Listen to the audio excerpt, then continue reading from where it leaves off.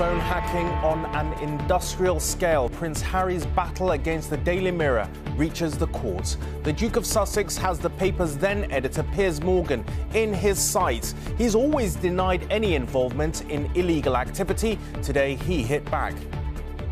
I'm not going to take lectures on privacy invasion from Prince Harry, somebody who spent the last 3 years ruthlessly and cynically invading the royal family's privacy. Prince Harry says illegal activity by the Mirror ruined his relationship with Chelsea Davy. We'll assess what Harry's intensely personal court action could mean for the Prince and the press. Also in News at 10 tonight. From coronating the King to criticising his government, the Archbishop of Canterbury speaks out on behalf of migrants. The bill could lead to the collapse of the international system that protects refugees. Is that what we want? Fatal protests spread across Pakistan as Imran Khan is told he'll be held in custody, with other members of his party now being arrested. Working full-time but homeless, a worrying rise in the number of people who can't afford to even rent a flat in the UK. Plus,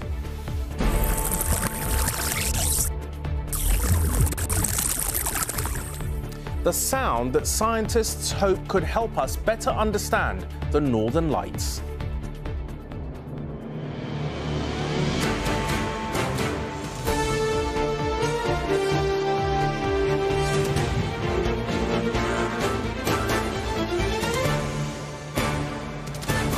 This is ITV News at 10 with Rageh Omar. Good evening. Prince Harry's latest privacy court action began today by hearing claims of unlawful activities on an industrial scale at Mirror Group newspapers. But outside the confines of the court, he himself came under a blistering attack over issues of privacy. The Duke of Sussex is one of a group of high-profile figures launching claims over allegations of illegal information gathering, such as phone hacking. The newspaper publisher is contesting the cases. At the start of what's expected to be a 7-week trial, it was alleged a flood of illegality was being authorised and approved by senior Mirror Group figures. But speaking to us, the broadcaster and former Daily Mirror editor Piers Morgan accused Prince Harry himself of cynically invading the royal family's privacy. From coronation to court, Prince Harry's not back in the UK, but is at the heart of a trial that began this morning, a crucial part of his crusade against British tabloids and editors who, it's claimed, left morality at the door. The High Court heard today that there were... Today's target, former Mirror editor Piers Morgan, who gave ITV News his defiant response. Are you willing to apologise? Apologise? I think Prince Harry should be apologising for his disgraceful invasion of privacy of the royal family. And others, by the way.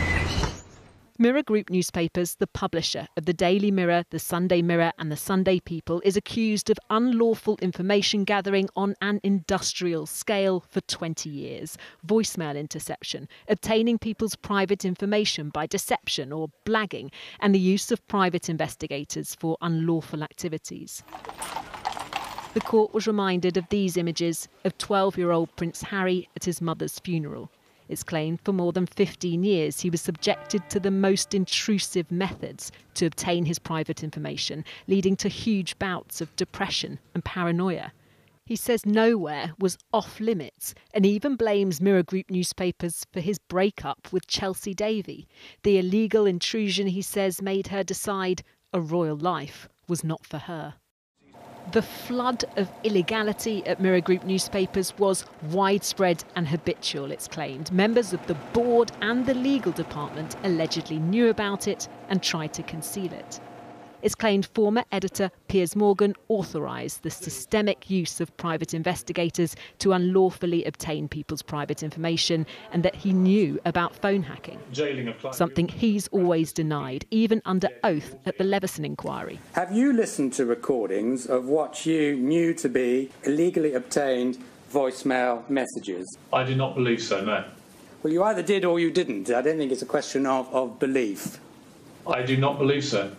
You continue to trash her. OK, I'm done with this. No. His very public spat with the Duke and Duchess of Sussex led to his departure from ITV. Now a new conflict is being played out in the courts. I'm not going to take lectures on privacy invasion from Prince Harry, somebody who spent the last 3 years ruthlessly and cynically invading the royal family's privacy for vast commercial gain and told a pack of lies about them. So I suggest he gets out of court and apologises to his family for the disgraceful invasion of privacy that he's been perpetrating. Prince Harry has always said he won't settle. He wants accountability and he wants his day in court. He'll get that next month when he comes here to give evidence in person. A royal witness at the Royal Courts of Justice promises to be explosive. Coronation Street actors Michael Turner and Nikki Sanderson, allegedly first targeted when she was just 15, are also among the claimants in this trial, due to last 7 weeks. Rebecca, this is a big deal, to put it mildly, for Mirror Group newspapers. What have they got to say? Well, in the court papers, Mirror Group newspapers do admit one instance of unlawful information gathering against the Duke of Sussex, and they unreservedly apologise for that. But lawyers argue that there's no evidence of any phone hacking in any of these claims and say that some of the claims have been brought too late. This trial is potentially damaging for Piers Morgan, one of the UK's best-known journalists, especially if he's found to have lied under oath. But I think it's also potentially catastrophic financially for Mirror Group newspapers, who have already spent more than £100 million settling claims. If they lose this trial, it could open the floodgates for many more claims. They're accused of blatantly unlawful and illegal behaviour against a member of the royal family as he was grieving his late mother. It was described in court as, quite frankly, appalling. But perhaps worse, senior executives are accused of concealing that, of deliberately lying to members of the public, the Leveson inquiry and their own shareholders. One final point, for all those who are slightly confused about the various different cases being brought by Prince Harry at the moment, there are 3 separate cases against 3 separate newspaper groups. This is the first one of those to reach the trial stage. And there'll be more and more to come. Rebecca, thank you very much indeed.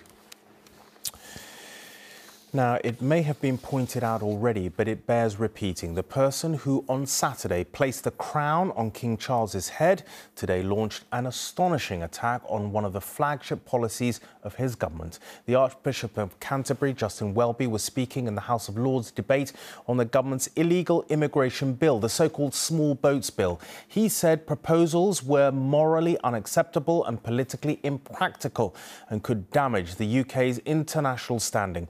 The government insisted the bill is necessary and is also compassionate. A barge to house 500 asylum seekers has arrived in the UK, and protesters gathered in Cornwall tonight to greet it. This barge, it seems a bit of a prison barge, and it's not a welcoming thing. I'm very much against the government's illegal migration bill. It's not a wake thing. There are many, many people in public life, like the Archbishop of Canterbury. Just 4 days ago, the Archbishop of Canterbury was crowning the King. Today, Justin Welby took aim at the government's illegal migration bill. Jesus calls us to welcome the stranger. That call has been part of the history and culture in this country for centuries and was part of the drive for the Modern Slavery Act. I urge the government to reconsider much of the bill, which fails to live up to our history, our moral responsibility and our political and international interests. The government's illegal migration bill will mean anyone arriving into the country illegally will be unable to claim asylum in the UK. The Home Secretary would also have a duty to remove the person as soon as reasonably practicable, either to Rwanda or a safe third country. Has it been at all difficult for you to speak out about this legislation? I don't find it easy to speak out about the government. By and large, I want them to do their job well, and that's what we're trying to say, is that this isn't doing the job well. One former Tory Prime Minister was in the House of Lords to listen to the bishops, but other Conservative MPs are unimpressed. I think at times the leaders of these organisations aren't always the most in touch with the people that they are. Politicians get accused of this. He's become too time. political, you think? Yes, I think so. I don't think it's the place for it. And of course, there's that moral and spiritual leadership which I think people look for, and I think has maybe digressed a little bit and has maybe crossed a bit of a political line here. Tonight, one minister rejected the Archbishop's criticism. I disagree with the Archbishop in this regard. Since 2015, we've welcomed 500,000 people into the UK on humanitarian grounds. That's more than any period since at least the Second World War. 6,000 people have crossed the English Channel so far this year. The Prime Minister is convinced his bill will stop the boats, no matter what the Church might say. Harry Horton, News at 10. And Robert joins us now from his West London studio ahead of his programme straight after the news. Robert, what do you make of the Archbishop's intervention? Well, I think it is very embarrassing for the government. We saw Prime Minister, other ministers at Westminster, they basically gave, as the whole nation did, the authority to the Archbishop of Canterbury to crown the king. And now when he says that their bill is immoral, their illegal migration bill, they say that he's straightforwardly wrong. I just interviewed, I think you've just seen in Harry's piece. I just interviewed Robert Jenrick. He'll be on my show, that full interview, in just half an hour or so. And he said he rejected the Archbishop's attack because, quotes, he didn't think the Archbishop had an alternative plan. Well, it's not for the Archbishop of Canterbury to come up with a plan for migration. It is his job to say whether he thinks something is morally proper or not, and he doesn't think it is. Interestingly, I also had Chris Skidmore, former Tory minister, still a Tory MP, on the programme. He agrees with the Archbishop and says Churchill would be turning in his grave at the legislation that's being pushed through. Well, that's very interesting. But also there's criticism tonight from the government's own backbenchers after it was confirmed that all EU law won't be replaced by the end of the year, as had been promised. What do you make of that? So there are about almost 5,000 bits of EU legislation. The government promised to scrap all of it by the end of this year, and we have learned today that maybe half will be gone by the end of this year in different forms.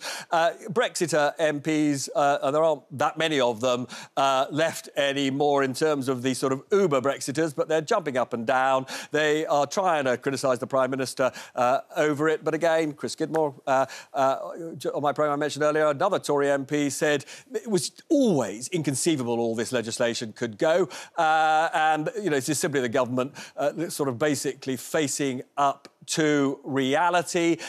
Some Tory MPs will say this is one of the reasons why the Tories did so badly in the local elections. I have to say, I don't believe the length and breadth of Britain people even really know which bits of EU law bits of British law happen to have come from the EU. Thank you, Robert. Look forward to your programme straight after the news. Now, the judgment of a New York court against Donald Trump may have marked a new low in his checkered career, but the key question that's always asked about Donald Trump still remains tonight. Will it actually damage his chances of regaining the White House next year? And there are plenty of people who would say no, despite the fact that a woman writer said she was overwhelmed with joy after a civil trial found Trump had sexually abused her in 1996, although rejecting her claim that she had been raped. He is the first US president to be found liable for sexual assault. She had kept the secret for nearly 30 years. Yesterday was probably the happiest day of my life. Touring the TV studios this morning with her lawyer, E. Jean Carroll was feeling vindicated. This verdict is for all women. This is not really about me. It's for every single woman. Arguing that Donald Trump has belatedly been held to account. It was this 5'3", wily female attorney and this elderly 79-year-old advice columnist who are finally holding Donald Trump liable. When that jury said yes, we looked at each other and that was the moment. It was such a wonderful, overwhelming moment. The jury verdict yesterday not only awarded Carroll nearly $5 million, but also gives Trump's political opponents hope that his attempt to win back the presidency can be derailed. Just give us a little room, please. Trump himself was contemptuous about his accuser. and the jury's judgment. I don't even know who this woman is. I have no idea who she is, where she came from. This is another scam. It's a political witch hunt. And somehow we're going to have to fight this stuff. We cannot let our country go into this abyss. It's morning again in America. At the same time, the Trump presidential campaign has been quick to distract and deflect with a new TV ad.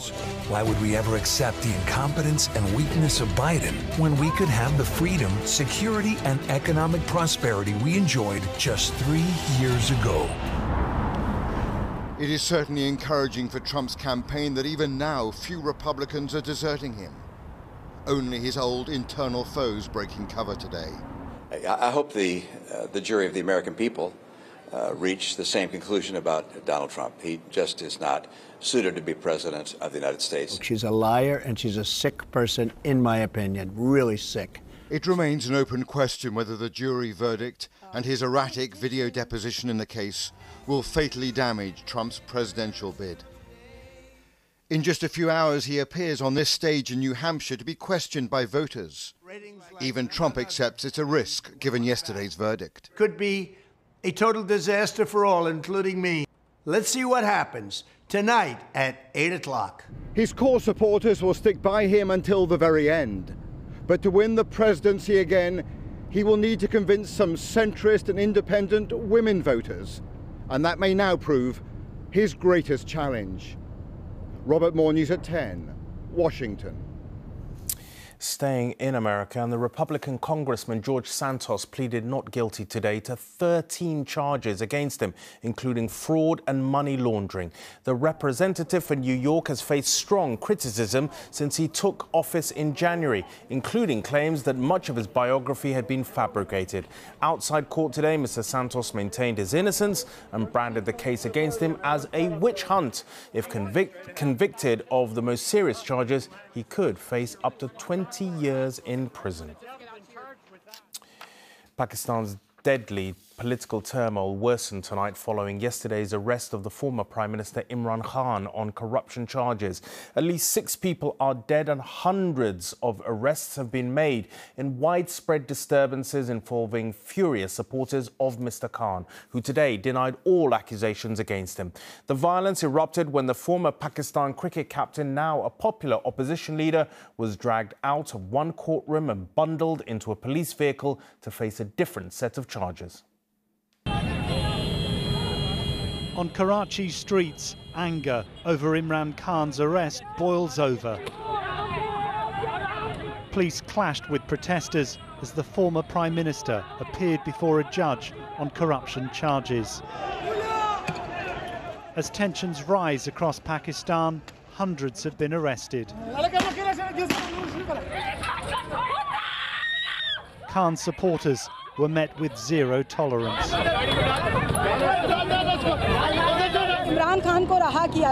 Imran Khan should be released, this woman says. We are peaceful, but the police arrest women, fire tear gas and bullets. Dozens of paramilitary police arrested Khan yesterday. Conviction would disqualify the former cricketer from election later this year. Today, the popular opposition leader appeared before a judge inside the police headquarters where he's held. He pleaded not guilty to corruption, as the judge ruled he could be detained for 8 days. This is state abduction, his lawyer says. It's proof there's no constitution in this country. But Pakistan's government rejects that. As a sportsman, he ought to be championing sportsman spirit, tolerance, and respecting rule of law. Corruption or corrupt.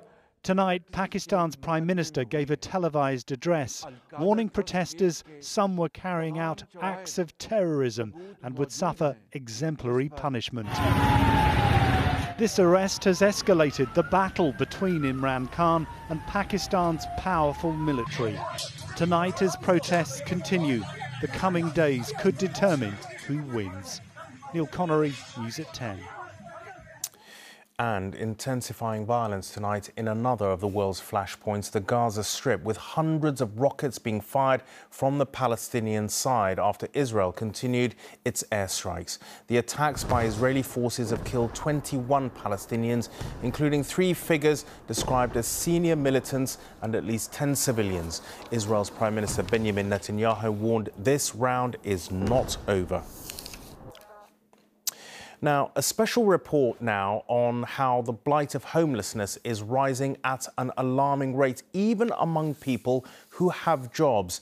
New figures out today show 1 in 4 of the households in England that became homeless last year included at least one person in work. Homelessness is something that affected, or at least threatened, almost 73,000 households where someone had a full or part-time job. By the end of 2022, homelessness among full-time workers had increased by 22% compared to the same period 2 years ago. London had the highest number of people suffering in-work homelessness, closely followed by the southeast of England and northwest England. The people whom Daniel spoke for his report told us they feel trapped. How does it feel to do this every single day? It's absolutely draining and exhausting and tedious. Nicole Williams wakes up every day not knowing where she will sleep at the end of it. I literally search the internet to see what I can find for the day that I need it for. Perched on a single bed in a tiny hotel room, she tries to find another for tonight, all before her working day begins. It's quite embarrassing at the same time, like having to literally figure out what your life is going to entail for the day. Nicole works full-time as a personal assistant in West London. 4 weeks ago, her landlord took back the property she was renting, but she assumed she'd find somewhere else. Got my belongings. Who knows where the destination is for this evening. But private rents have rocketed, competition for homes is fierce. Just got back from work. And the local councils say they've no properties for her. So Nicole's moved from bed and breakfast to hotel to friends' sofas, homeless, with nowhere to go. The fact that I'm working and I'm earning a living, that's just crazy to me. That, you know, I've got the funds there. I just want to live like a normal person, like a normal adult, go about my normal adult life. Nicole says she's contacted 15 private landlords, but has been outbid or ignored. It's now time for work, and the search will have to wait until later. 4 years. In Colchester. So there's you, your husband and 2 kids? Yes, 2 children, yeah. Lisa and her family are having to live in this modified caravan. They moved here temporarily when their private rented flat became too expensive. They went to the council, who said there's a 4-year wait on 3-bedroom properties. Just show you my son's room. But they've now been here over 3 years. Their 10-year-old son sleeps in this tiny room in a bed made for a toddler. Definitely no room for a single bed. But they just can't secure anywhere affordable, despite Lisa working part-time and her husband Lee working full-time. They've got no central heating here. It's been cold in the winter. No wash facilities. Yeah, we've been told we have to go, we have no choice, we've got to look for private renting, but then we can't go private renting because we're not earning enough. We're not sitting at home waiting for it to come to us. We're going out and working for it, and we're still struggling. The government told us it's giving councils £1 billion over the next 3 years to prevent homelessness, and local authorities have a duty to provide families with temporary accommodation when needed. Campaigners, though, say they need to do much more. The first measure they need to do is to uprate housing benefits so that it's in line with what rents are for people, so that people can pay. That's a really short-term measure, but it's really vital.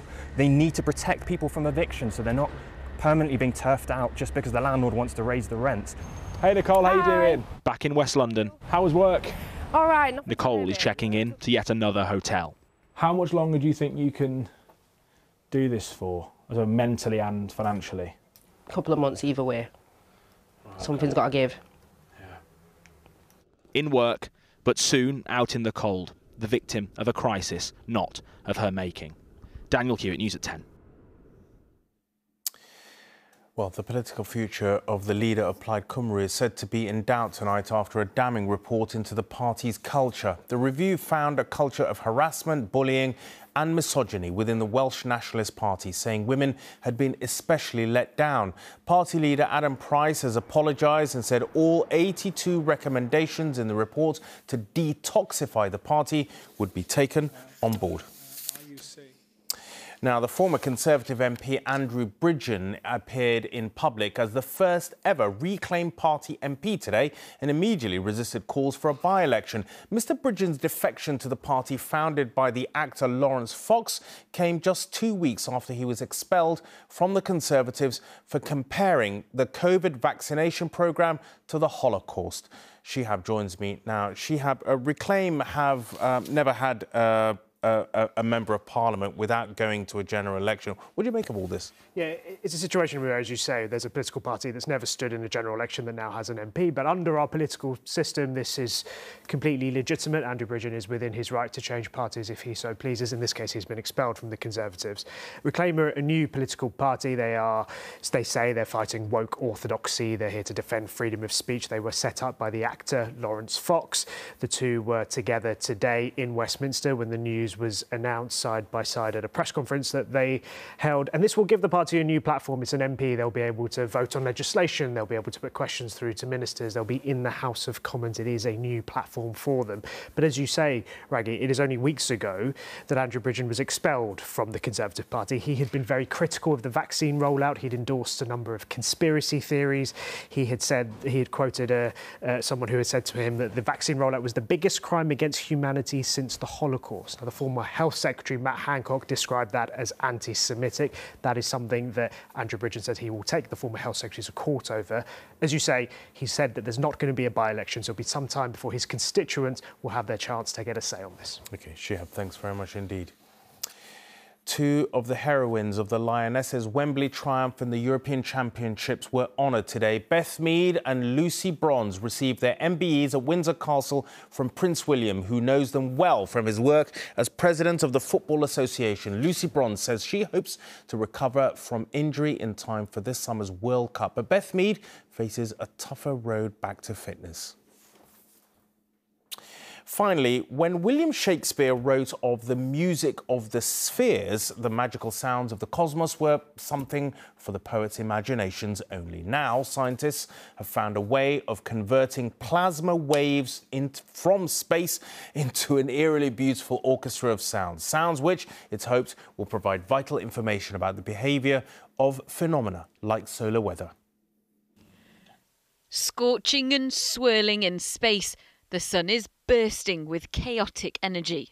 Solar flares that seemingly, silently charge towards Earth, causing one of nature's greatest spectacles, which only some are lucky enough to see.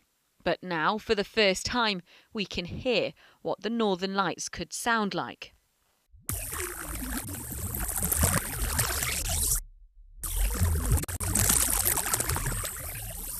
What you're hearing here is essentially a giant magnetic musical instrument that occurs out in space. It gets plucked by the solar wind that comes out from the sun, and it causes these sort of reverberations, vibrations within our own magnetic shield. And what you're hearing is a satellite measuring that we have turned into audible sound. What would be hard to understand is that space has a sound. There's no sound in space. Oh, but there is. That is just wrong. People say there's no sound in space because they think space is a vacuum, that it's absolutely empty, but it's actually pervaded with lots of particles. They're just very, very spaced out. Sound is actually possible. It's just not audible. Until now. And NASA hopes by sharing this sound across the world, the combined ears of this planet's population might hear a pattern that could unlock the mysteries that still surround the Northern Lights. Seen recently across the country because of the sun's cycle, something experts have always known was coming, but there's still a lot they want to learn about what causes the aurora borealis. We still don't fully understand the processes that take place on the very small scales in the Earth's magnetosphere that lead to their formation. The human eye and the human ear is able to pick up patterns that computers still aren't able to recognize. And hopefully this new concept, listening to the sounds of the Northern Lights, is one way that we might start to unlock its mysteries. It's a sound alien to anyone on Earth, but now it's time to eavesdrop on the magnetosphere and hear the music behind the dance. Sangeeta Lal, News at 10. And that is it for tonight from me and the rest of the team. Good night.